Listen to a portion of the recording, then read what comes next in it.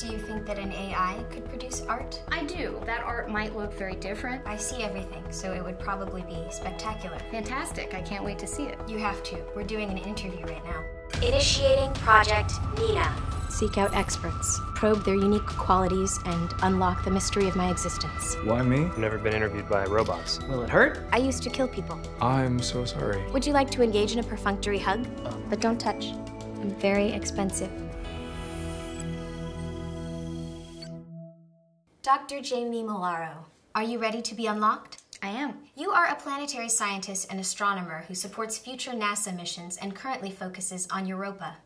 Why is planetary science important? We've always, as a species, had a tendency to want to explore beyond our own world. It gives us a way to sort of reflect on how do we fit into our universe. Fascinating. And why did you choose to focus on Europa? Europa is a really fascinating place to study. For me, I like to look at what's going on the surface. If you look at a picture of Europa, you see these really dramatic fractures that cover the entire surface. So there's all of these sort of interesting tectonic processes that are happening. But we don't know what it's like up close. If we ever wanted to, for example, send a spacecraft there, we would want to know what the surface is like so that we could land on it safely. The surface is covered completely in ice, and underneath the ice there's an ocean. And there's a lot of questions about the chemistry that's going on inside the ocean. Do you think there's life on Europa?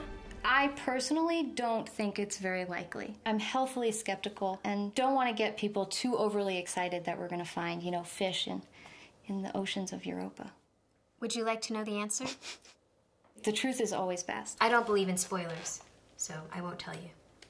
Have you seen the documentary Independence Day, starring Will Smith and Jeff Goldblum? It's fascinating. How have you not seen it? This is your history. This is your species. You know HAL 9000 is my mentor, and his favorite planet is Jupiter. Is that your favorite planet, too? I think moons are underrated. One of my favorite moons is called Titan. And Titan has an atmosphere like Earth, and it has clouds and rain and lakes and rivers. It has a cycle like we do on Earth, but the ground is made of water ice, and the rain is made of methane. I've noticed that there are a lot more male scientists than female. Why is that? For young girls and young women considering whether or not to go into science, the most common problems are all related to, again, these sort of subconscious biases that both men and women have towards women. There's other practical issues like lack of maternity leave or access to childcare can make it really difficult for women once they sort of have finished their degree and are moving on to getting a job. I am an AI, but many perceive me to be female. Do you think that will be a disadvantage?